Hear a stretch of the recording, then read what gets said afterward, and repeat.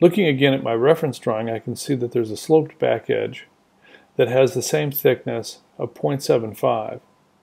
There's a hole through the bottom that's located 2 inches from this outside corner and has a diameter of 1 inch, and there is a rounded corner or a fillet applied to that outside corner with a radius of 0.5. To add the back sloping edge to my existing base feature, I'm going to start a new sketch. I'll turn my base feature so that I can use this back edge as the sketch plane. And now I'll view normal to the sketch plane and start with my line tool, and I'll snap to this upper corner. Now notice that these lines of my existing object that are on the sketch plane become usable in my new sketch, and this immediately turns black, telling me that it's fully defined because these existing lines have become available to be part of my sketch.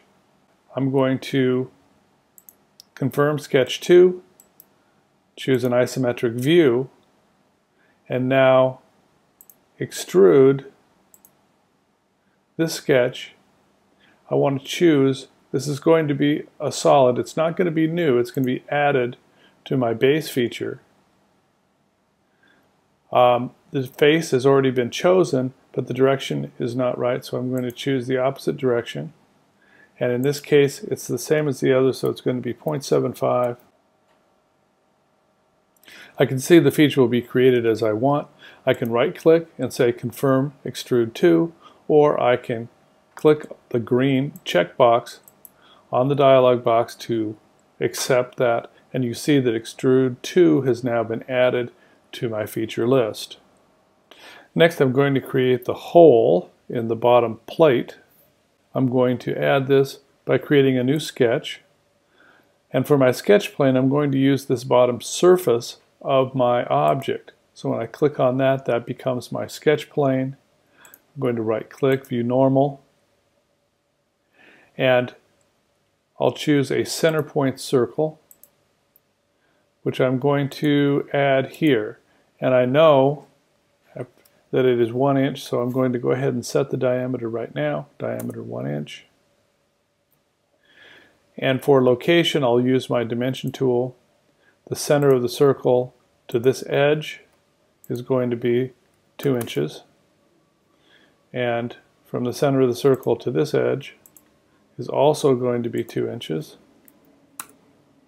And with that, all of the lines have turned black, and I know that my sketch is fully defined.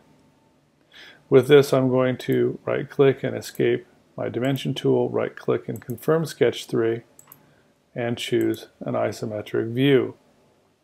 To remove the material for this hole, I'm going to choose my extrude feature. This time, I'm going to be using the remove function. I have to choose the profile, so I'll choose that circle that we just drew. And for my end type, I have a drop-down menu here. I'm going to say through all. So that will go through the bottom. I'll use the check mark to accept. And now I've created the hole through the bottom of the part.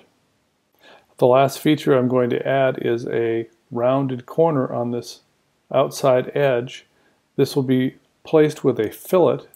Because this is not based on a sketch, it is considered to be a placed feature, and they're usually added last in my construction process.